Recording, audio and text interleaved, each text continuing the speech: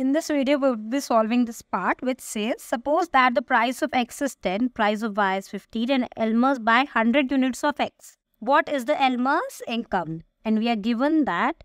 At first, you might think that there is too little information to answer this question, but think about how much Y he must be demanding if he chooses 100 units of X. We have P of X is equal to 10, which is the price of good X. P of Y is equal to 15, which is the price of good Y. And Elmer is consuming 100 units of good X. Your standard budget equation is of the form X multiplied by Px plus Y multiplied by Py is equal to M, where M is his income. This is something we have to find. Now let's substitute what all information we have. We know this is X is 100, X is 10 plus Y. We do not have any information about Y. Multiplied by 15 is equal to M. That is 1000 plus 15 Y is equal to M. Now we have one equation but two variables to find. Have the utility of the form U of X comma Y is equal to minimum of X comma Y square. And in case of perfect complements, the consumer always consume where this is equal to this. That means at the kink. So we have another equation as X is equal to Y square.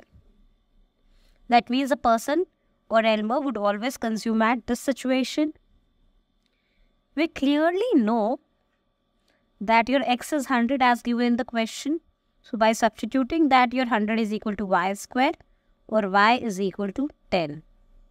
So substituting this here, 1000 plus 15 multiplied by 10 is equal to M. That would be 1000 plus 150 is equal to M. So you have your income as 1150.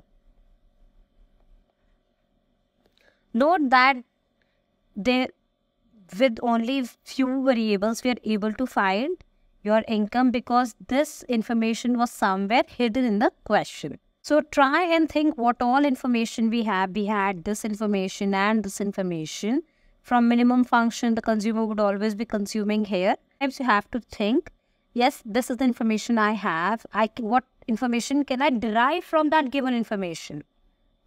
And can I use the current information also given in this my particular part? So mixing and matching everything, you would be easily able to calculate your questions. So that was all for this video.